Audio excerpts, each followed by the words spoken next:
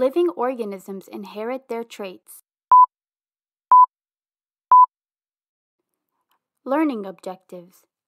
Today we will be understanding what inheritance is, and that living organisms differ from their offspring in some of their traits. We will also be understanding that members of the same species can also differ in their traits, and that there are differences in the traits between males and females of the same species. Hello, my friends. Look at this elephant and its offspring. Notice, my friends, that the small elephant looks very similar to its father. They both have the same skin color, a long trunk, and the same ear shape. This means the offspring of elephants share many traits with their fathers. And now look here. We have a bear with its offspring.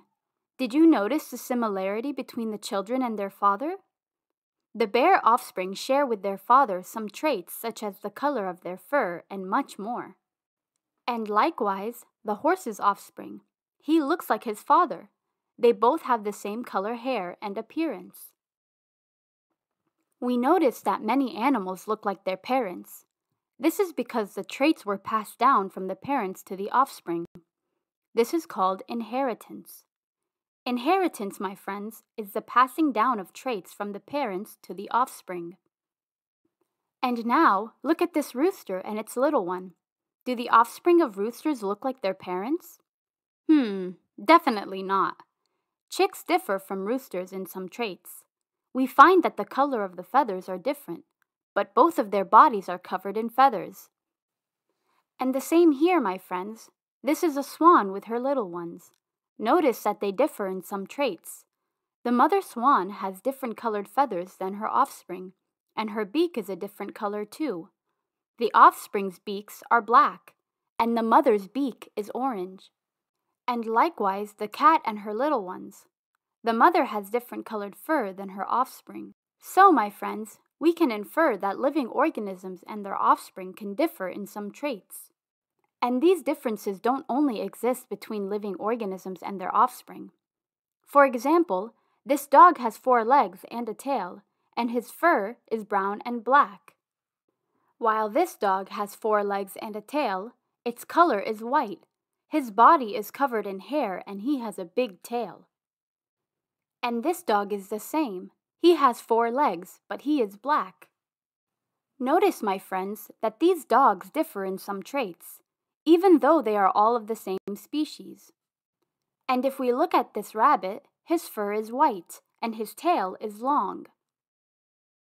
But this one, his fur is brown and he also has a long tail. But this rabbit is beautiful. His fur is white and gray and he has 2 long ears. So we notice again that members of the same species have different traits. And likewise these horses, they all have 4 legs and a long tail, but their fur differs in color. This one is brown, but this one is white. And finally, this one is black. Now, my friends, we can conclude from all of this that differences in traits exist between members of the same species. Great job! Ah, look what we have here. We have a lion and a lioness. The lion, my friends, is a male, and the lioness is a female. Do you notice differences between the male and female? Good job! The lion has a thick mane, while the lioness does not. And likewise this rooster and this chicken. The male is the rooster, and the female is the chicken. What do you notice? Great! They are different. The rooster has a red piece of flesh above his head, while the chicken does not. The feathers also look different than each other. And likewise the peacock, my friends. The male peacock is different from the female peacock. The male has a long tail, while the female does not. So we can conclude, my friends, that differences in traits exist between males and females of the same species.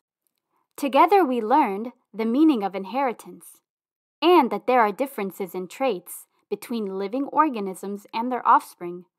There are also differences in traits between members of the same species and between males and females of the same species.